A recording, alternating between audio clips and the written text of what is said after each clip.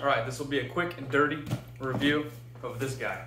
Currently I have a Netgear Nighthawk XR500 and is an AC2600.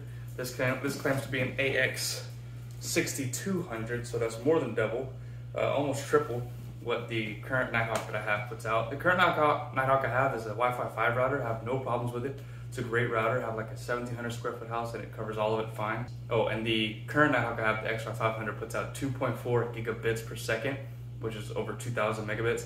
This one claims to do 4.8 gigabits per second. So like 4,800 megabits per second. So that's a crazy, huge leap, and it should be able to cover a lot more range as well.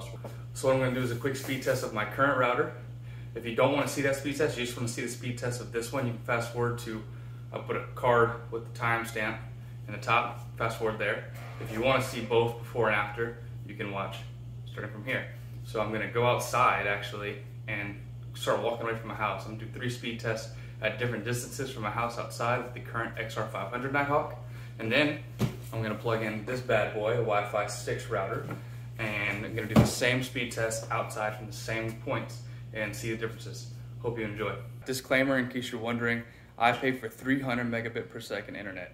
So if you're wondering why I'm not getting way over 1,000, it's because I don't pay for that. So if we even get close to 300 over Wi-Fi, that'll be insane. I can get 300 hardwired, but I don't get that on Wi-Fi. So I'm about to do the before speed tests.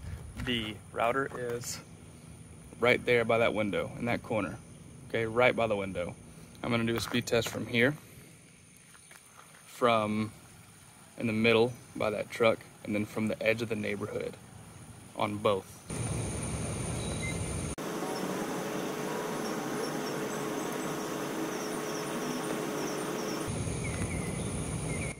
$184, $250.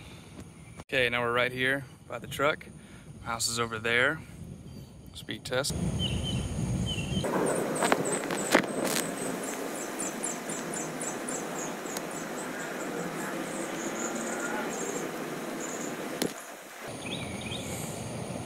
Okay, so 17.6 down, 12.6 up from this far. Okay, so at this point I'm very far.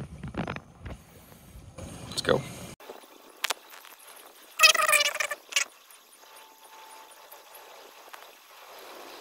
So 7.29 and 2.09 from this far. Now let's try the new router. Okay, the new Wi-Fi 6 router is set up. Same spot, right there.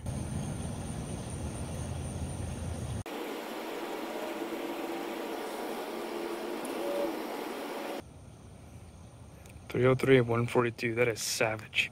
Let's go by the truck. Go by the truck, same spot. There's my house. Let's go.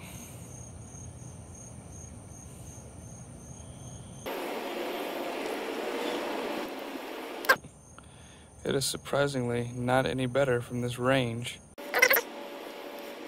Okay, last test. Let's go.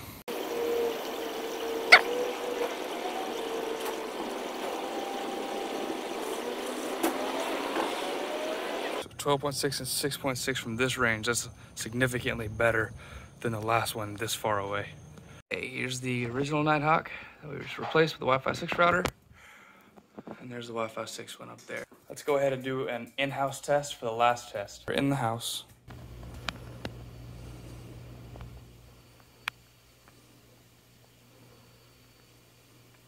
Oh my God.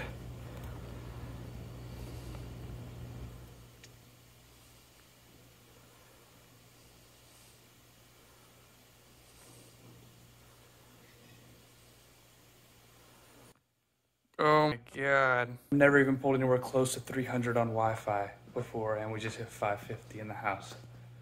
This thing is savage. And if you're wondering, there's 3 bands, the 2.4, the 5 gigahertz, and the second 5 gigahertz band. If you're wondering which band I was on, I put it on Smart Select. So based on how close we were to the router, it shows what network we were on. So at the street, we were probably on 2.4, in the house, you're probably on the 5 gigahertz network. I hope you enjoyed the video. Awesome.